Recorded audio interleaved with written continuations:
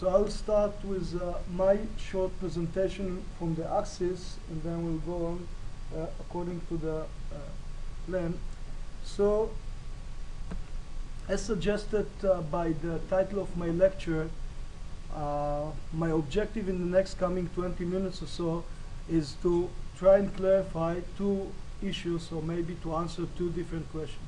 The first is to describe the contemporary antithrombotic therapy in patients with ACS in Israel. And the second one is to examine whether there is a significant intercenter variability in antithrombotic therapy. To do so, we analyze the AXIS 2010 data. As you all probably know, the AXIS is a 2-month biannual nationwide ACS survey which documents all ACS patients who are admitted to each of the 26 cardiac departments in Israel. AXIS 2010 included 1,781 patients. About 1/3 of the patients presented with ST elevation MI and underwent primary PCI. Another 15% of the patients presented with ST elevation MI as well, but did not undergo primary PCI. The major two reasons for not undergoing primary PCI was, of course, late arriving and spontaneous reperfusion. To note that 17 patients out of this group were treated with thrombolysis, and those patients were 2% of the entire STEMI population and 3% of the patients with STEMI undergoing primary perfusion. So very few patients in Israel in 2010, I believe in less so in 2011, are being treated with thrombolysis. 1,005 patients presented with non-ST elevation AMI, and of whom 61% underwent PCI during index hospitalization. So, to the major issue in this talk, how did we treat our patient? This slide describes the use of glycoprotein 2B3A antagonists among patients undergoing PCI during PCI. As you can see on the left side, more than 57% of patients presenting with ST elevation MI and underwent primary PCI were treated with 2B3A antagonists. Only 37% of those who underwent PCI later in the course of ST elevation MI were treated with the 2B3A antagonist, and less than 20% of the patients who underwent PCI in the course of non-ST elevation MI were treated with 2B3A antagonist. Those are the numbers regarding angiomax.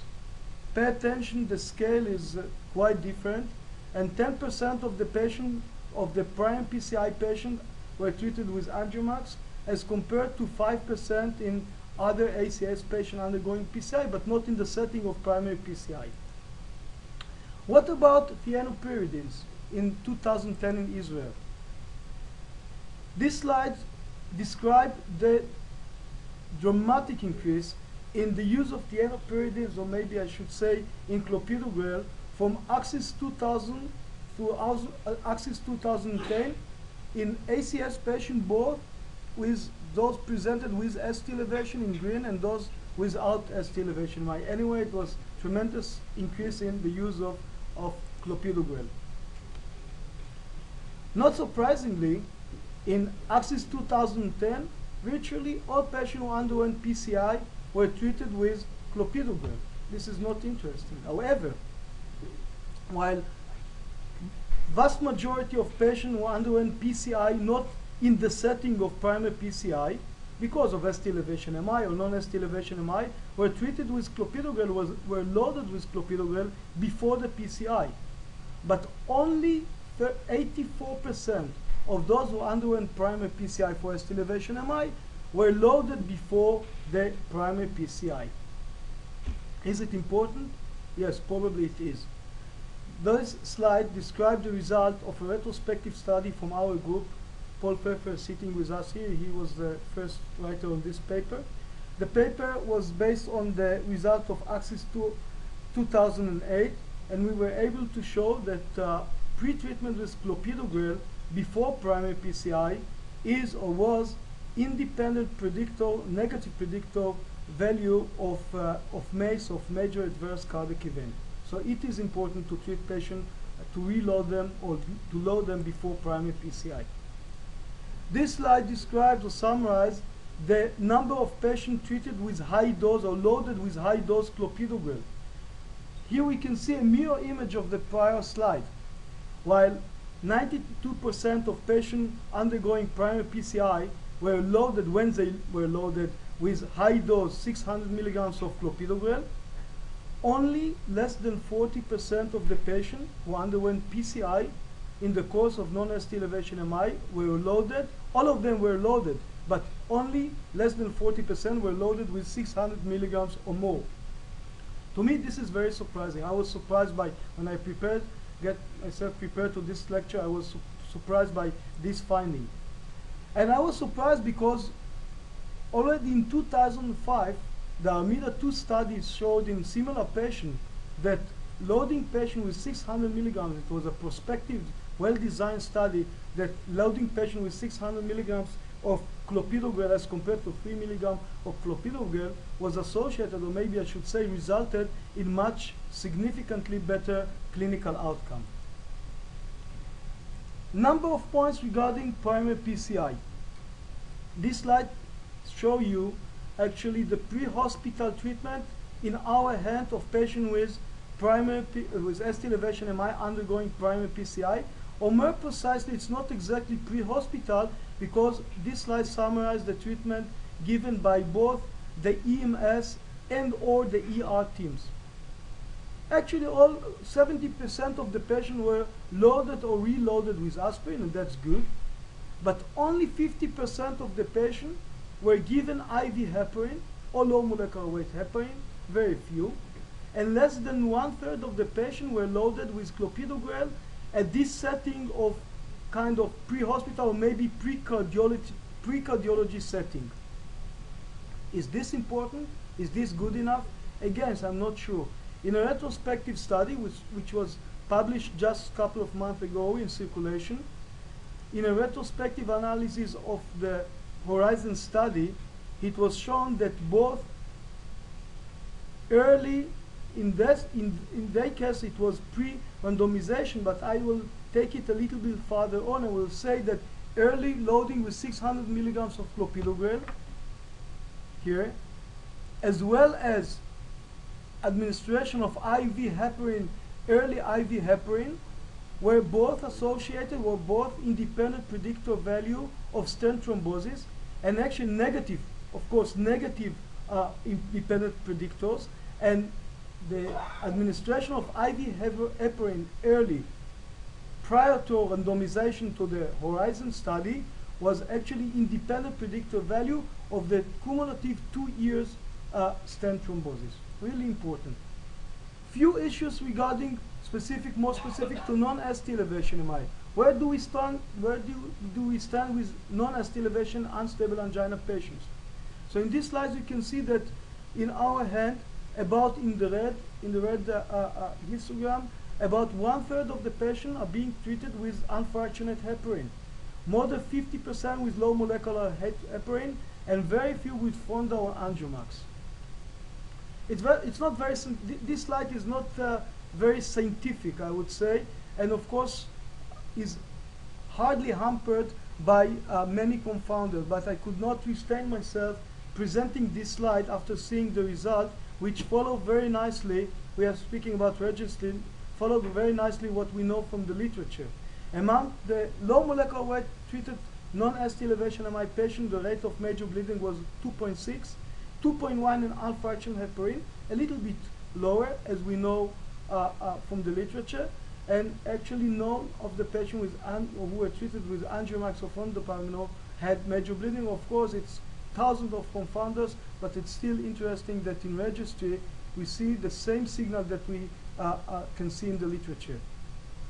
What about treatment of patients with non-ST elevation MI upon discharge?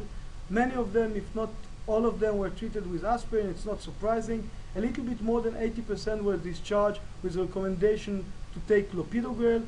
and very few patients were for various reasons, were discharged with on warfarin or low molecular weight heparin. Now I'm getting to the second question that I raised in the beginning of my talk, which is, are we all the same, at least with respect to treatment with anti-thrombotic therapy in patients with ACS? The answer is definitely no, and I will show you. This slide summarizes or describes the number of patients treated with glycoprotein 2B3A during primary PCI, as for each of the 23 centers which perform primary PCI in Israel. As you can see, small number, but sizable number of centers still hold 2B3A as a routine therapy in primary PCI. But on the other hand, about 1/3 of the centers in Israel, less than 50 or less of the percent of the patients undergoing primary PCI are not being treated with 2B3A anymore. What about loading with clopidogrel? I raised this issue and shed some light on this issue. For me, it's a very important one. Once again, significant variability in the amount and number of patients who are being loaded before primary PCI. About 1/3 of the centers, in about 1/3 of the patients, not all patients, and in some of them even not most of the patients, are being loaded with clopidogrel prior to primary PCI. This slide shows the situation in the ER, because beside, I see Arya here, beside Shachal, and there were very few patients who were loaded with clopidogrel because they brought in by Shachal, but basically in Israel we don't have the clopidogrel or other thianopiridine on the mobile intensive care. So when I'm speaking about giving clopidogrel to a patient prior to primary PCI in the pre-hospital or pre-cardiology setting, we are speaking about the ER. Here you can see the huge diversity in the number of patients who were loaded with clopidogrel while in the ER on their way to primary PCI.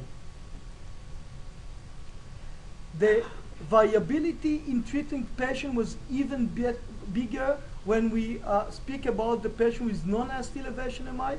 And in this slide, you can see the diversity in the number of patients in different centers being treated with 2B3A antagonist while undergoing PCI in the course of non-ST elevation MI. In treating patients with high-dose clopidogrel, in treating patients with heparin and low molecular weight heparin. In summary, I can say that overall there is high adherence to current guidelines, and that's of course explained the good outcome of ACS in Israel, which we show in other settings. Yet, despite we are dealing with a country of a little bit more than 7 million people, one public system, relatively homogeneous population, there is great variability between centers as regard antithrombotic management. Thank you very much.